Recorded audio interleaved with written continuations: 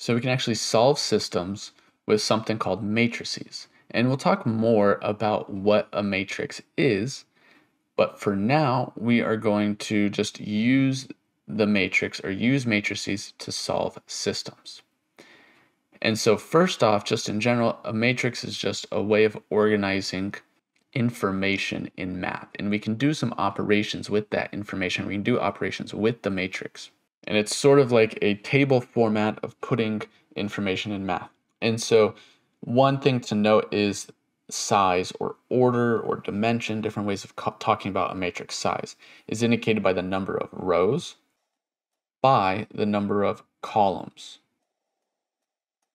So for example, how we use this with solving systems of equations, say we have 2x minus 4y is equal to 11, and then we have 3x plus 7y is equal to 32. Well, we put this into a matrix. So we have two equations, which means we're going to have two rows, and we have three terms in each of the equations. So we're going to have three columns. So the first column is going to be the x value, or the coefficient on the x. So in the matrix, it's only going to be numbers, no variables, but the numbers are representing coefficients of the system of equations. So the first row is going to be the first equation, so this is 2. And then the second row is going to be the second equation, so the coefficient on x there is 3. And then the next column is going to be the coefficient on y. So in the first equation, this is -4, and on the second equation, this is 7. And then now we usually draw a dotted line here to indicate that this is part of the equal sign, it's the other side. And so the equals, or the constant coefficient, is 11 on the first one and 32 on the other one. And now to solve the system using the matrix, we actually just use the calculator. Now there's some instructions here if you have a graphing calculator. However, a graphing calculator is not required, and so to make this more accessible to everyone, we can solve this using a Desmos calculator. Now this is a new Desmos calculator, which is the Desmos matrix calculator. Let's take a look at it. So you can see here we have the Desmos matrix calculator, and it is just at desmos.com/matrix. Now what we do is we want to create the matrix that we just wrote down. So we click New Matrix, and we can enter in how many rows and how many columns. So if you take a look at the matrix that we wrote, there were 2 rows because we had 2 equations, and there were 3 columns because we had 3 terms. There was the x term, the y term, and the constant term. So we add 3 columns.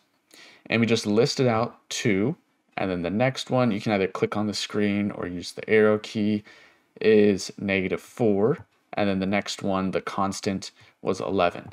And then on the second equation, the x term, or the coefficient of x, was 3, and the coefficient of y was 7, and then the constant coefficient was 32. And we hit enter, and that saves that matrix. So if we hit A, it shows that that is the matrix saved under the variable A.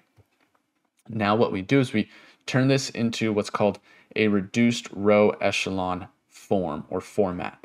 And the calculator will do it. We won't go through the process of what happens here, but essentially we can do operations to the rows that will reduce the equation to have just ones in the diagonal and zeros everywhere else of the first 2 rows and the first 2 columns. So out of the 2 rows and 2 columns here in this little square, the 2, -4, 3, 7, it'll turn that into ones going down in the diagonal and zeros across, which will in turn change what the equal signs are, or the constant coefficients. So let's hit this RREF button, and then we just type in our matrix A. And so it changes this into this reduced row echelon form. And if we close parenthesis there, we can also turn this into fractions if we hit the fraction button there. Depends on which one you'd rather use, the fractions or the decimals. I like fractions because it's an exact answer, but we could also write it as the decimals. It's not too big of a deal. So this is what we have. We have the small little square over here, the 2 by 2 is 1, 0, 0, 1. And then we have these constant coefficients on the right-hand side are actual numbers. So let's see what this looks like in the notes. So we have, remember, this is the reduced row echelon form. So this is the x part, and this is the y part, and this is the equal part. So that's always how these are going to be set up. So we have this reduced to be just this 1, 0, 0, 1. And on the right hand side, this is what we want. This is the 7.9 and 1.2 approximately. So this is the equal sign, the constant coefficient. Now what this is saying, remember we have, this is in the first row, the coefficient of x. And then in the second row is the coefficient of y. And in the third row is the other side of the equal sign, the constant coefficient. And so this is the first equation. This is the second equation. So what we have here is that this is saying the coefficient on x is 1. The coefficient on y is 0, so there's no y term. So we just have x, and then equals 7.9. And then on the second equation, you have the coefficient of x is 0, so there's no x term. And the coefficient of y is 1, so this is just y is equal to, and then on the right-hand side, the constant coefficient is 1.2. And there we go. That's our solution. This is our solution of this systems of equations, about 7.9 and 1.2. You can write that as a point. 7.9 is x, and 1.2 is y. And so with some of these systems of equations, we're going to get into 3 variables, which is very tedious to solve with the algebraic forms or algebraic methods that we talked about previously. And our graphing calculators, or in general, it's just very difficult to graph equations in 3 variables because that's 3-dimensional. We're no longer on an XY plane, 2D plane. We're now in an XYZ plane. So it's like you're graphing in the space that we live in. You can go forwards, backwards, up, down, all those directions that we're used to, which makes it very difficult to find the intersection or find the solution. So let's take a look at some application problems. So just in general with applications, you want to define your variables, you want to write out what the equations are that you have, and then solve the solution. Generally, we're going to be using matrices from here on out, but you could do it with graphing, elimination, substitution. And so then it's always nice too to check the answers that you get and see if it all works out. So here we have Greg and Meg have 3 pieces of string. The total length is 92 inches. The sum of the 2 longer pieces is 79 inches. The middle piece is twice as long as the shortest piece. And we want to figure out what are the lengths of the 3 pieces. Now, for a lot of these word problems, you might need to reread it a couple times. I know I always need to. So if you ever need to pause and reread some of these questions to understand what's going on, I suggest pausing and rereading some of these. So first, we want to define our variables. In order to define the variables, we need to figure out what are we looking for. That's what the variables are, the unknown values that we're solving for. So we're trying to find the lengths of the 3 pieces of strings. Now, it describes the strings as 2 longer pieces, a middle piece, and a shorter piece. So it's describing it as by its size, the short piece, the middle piece, and the long piece. So the x, we don't want to say the x is the long piece or the x is the middle piece. The x is the length of the long piece, or it's the length of the middle piece. So here we write this is the length of long piece. And then y is going to be the length of the middle piece. And z is going to be the length of the short piece. And it does not at all matter which one we label which, as long as we are consistent with our labeling. So we could have made x the short piece, y the length of the long piece, and z the length of the middle piece. It doesn't matter as long as we're consistent. So here we have the total length is 92 inches. So that means if you were to lay out all of these pieces of strings together in a row, you get 92 inches long. So it's essentially we're adding the lengths of all the pieces. So adding the lengths of the pieces, this is x plus y plus z is equal to 92. 92 inches, but we'll just leave the units out of it. The next part is the sum. So we're adding 2 longer pieces, so we're adding 2 of our variables together, is 79 inches. So remember, going back to translating words into math, remember that total oftentimes means you're adding everything together. Is, whenever you see is, that almost always means equals. So here we're saying the sum, which means we're adding the 2 longer pieces, so we're adding the 2 longer pieces.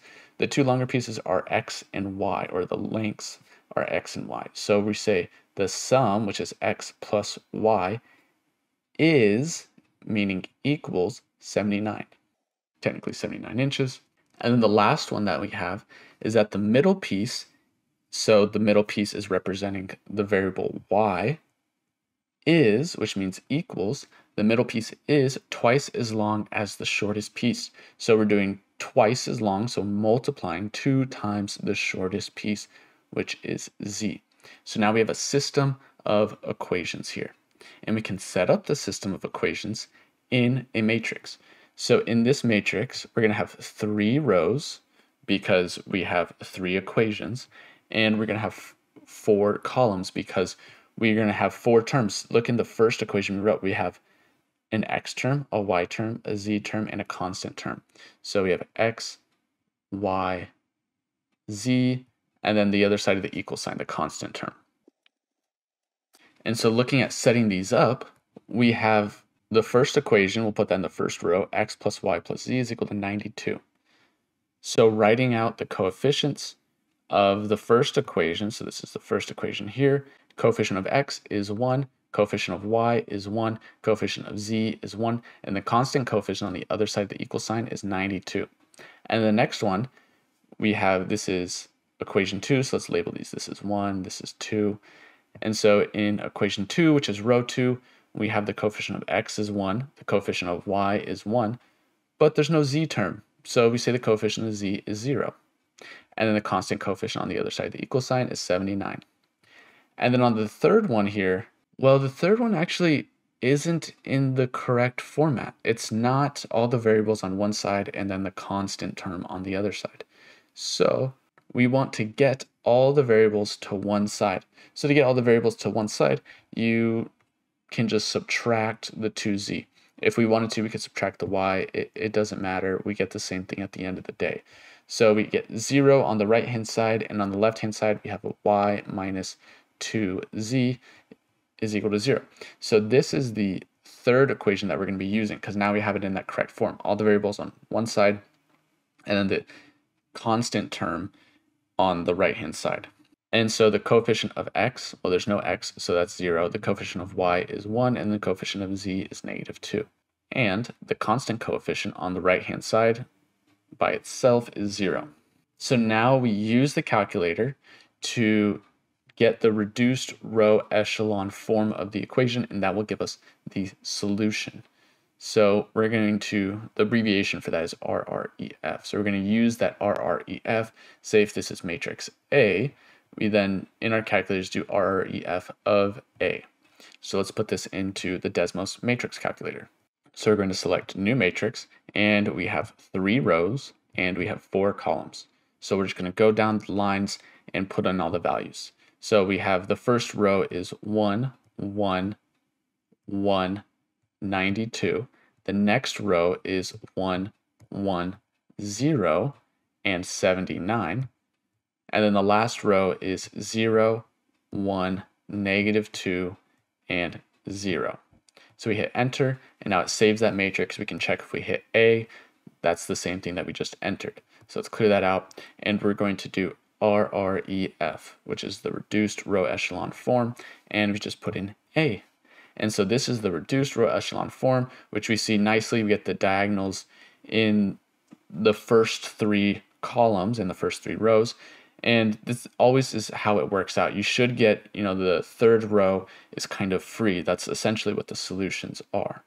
So it's always, makes a square or a box matrix in the first set of rows and columns, and then the very last column is what the solutions are, the other side of the equal sign. So putting this into the matrix form and looking at the solutions on our notes, the matrix becomes, let's write this out. So remember, this is x, y, z, and then the equals, so the constant. And we have in the first row was 1, 0, 0, and then 53. The second row is 0, 1, 0, and 26. The last row was 0, 0, 1, and 13. Each of the rows are representing an equation, and each of the columns are representing the coefficients of the variables in those equations.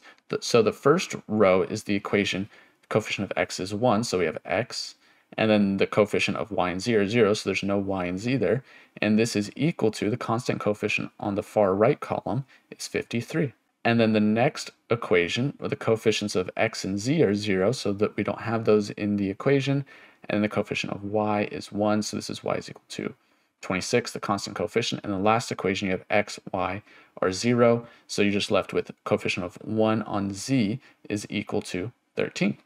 So this is the solution. These are all in inches. The length of the longest piece is 53 inches, the length of the middle piece is 26 inches, the length of the shortest piece is 13 inches. And we can check that with some of our equations here. We don't have to check them with all, but it is nice to check them with some. So to check them, we would just add up all these values and we should get 92. We could add up the two longest pieces, which is the 53 and 26, and we should get 79. And it should be the case that the middle piece is twice as long as the shortest piece. So that's saying take the shortest piece and multiply that length by 2 and you get the middle piece. So this actually does satisfy all the equations. And this is a great way of checking your work to see if everything works out and say, hey, did I get the same thing as all these equations that I set up? So now let's take a look at another application example. So let's say Greg and Meg won $200,000 in the lottery, lucky them, and they're intelligent with their money and they want to invest it all. So they decide to invest part of the money in real estate with an annual return of 3%, part of it in a money market account at 2.5% interest, and the remaining part of the money, which is $80,000 less than the total invested in the other two options, they put in a CD that pays 1.5%. If their total annual interest on all the money is $4,900, you want to figure out how much was invested in each option. So definitely pause here, reread that once, twice, maybe thrice, and come back once you sort of have an understanding for what each of these different sentences and all these words mean. So hopefully you reread that, and let's take a look at the different equations that we can set up. First, we want to see what are the different values that we're searching for, or what are we trying to find? We're trying to find how much they invested into each option. So the different options are real estate, the money market account, and putting it into a CD. So instead of using X, Y, and Z, because that's what we always do, we want to try to mix it up. Let's use different variables to represent the different values invested. So let's say R is the money in real estate, or the money invested in real estate. And then the money invested in the money market account, we will say is M. And then the last one is the money invested in the CD, so we'll just use C to represent the money in the CD. So they're taking $200,000, yada yada, lottery, it's a lot of fluff in there, but then they say they're going to invest it all. So they're investing all of that $200,000. So if you take the amount invested in each of these different accounts, the real estate, money market, and CD, they all add up to the $200,000. So that's a first setup, is you're investing all of it. So the money in real estate plus the money in the money market account plus the money in the CD is all equal to $200,000. That's all the money that they have to invest. And then the next part that we have is, well, it's actually the part at the end, and it says their total annual interest on all the money is $4,900. So the total amount of interest that they get, to figure out how much interest they get, remember what it means to get interest is you have, in the example of the real estate, you get 3% return of the amount invested in real estate. So you get 3% of the amount in real estate. Well, the amount in real estate we call R, and we're saying to get 3% of, we're multiplying to find 3% of R, you multiply 0.03, because it's in decimal form, by R. So the amount in real estate, the amount of money is 0.03 times R. That's the amount of money that you get in interest from real estate is 0.03 R. And the amount of money you get from the money market account in interest is 2.5% of the money market account. So 0.025 times the amount of money in the money market account. And so 0.025 is the amount of money that you get in interest from the money market account. And then lastly, you get 1.5% interest on the CD. And so the amount of money that you get from the CD in interest is 0.015 times C. So each of these different products here represent the amount of interest you get from each of these investment locations or each of these investment vehicles.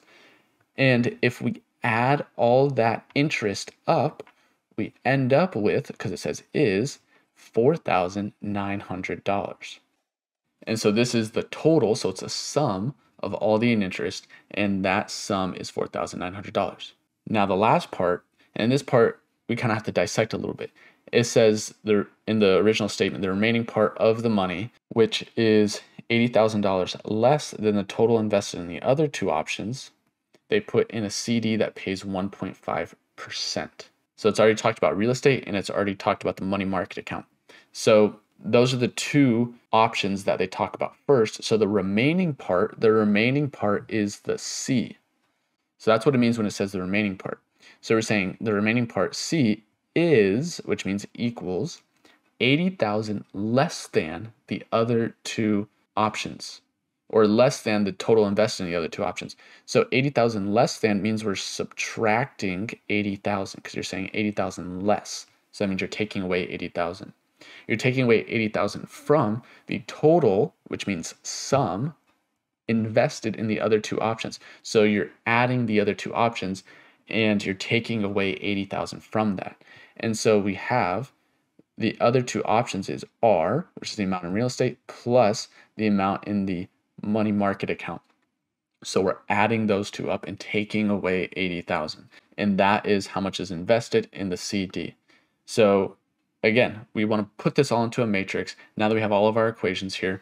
So put into the matrix, we have the different variables are R, M, and C. And then, of course, the equal sign with the constant coefficient over here. So the first row is the first equation. And it actually doesn't matter what equation we use as the first, second, or third, as long as it's all consistent. And so we have the coefficient of R is 1. The coefficient of M is 1. The coefficient of C is 1. And the coefficient of the constant term is 200,000. So you might actually have to push this bar out a little bit. Let's write out 200,000. And the next equation is right here. So this is the interest equation. The coefficient of R is 0.03. The coefficient of M is 0.025. The coefficient of C is 0.015. And this is all equal to, on the other side of the equation, is the constant coefficient 4,900. Now with the third one here, again, we have a big mishmash. We have C on one side of the equation by itself. We have R and M on the other side of the equation, and then also the constant. So it's all mixed up. So we want to get all of the variables on one side, and we want to get the constant coefficient, the constant term without a variable on the other side. So it's probably easiest to just move the C to the right and the negative 80,000 to the left. So let's subtract C, and that means we have to do it on both sides. So then that adds to 0 on the left. And on the right-hand side, we want to move the negative 80,000 to the other side. And so we add 80,000 on the right-hand side, and that adds to 0. And so that means we have to add 80,000 on the other side. And so what we have left over here is 80,000 on the left is equal to, well, it's going to be negative C. Let's try to keep it in the same order. So the original order is R, then M, then C. So this is R plus M and then minus C. And so now we have all the variables on one side and the constant term on the other side.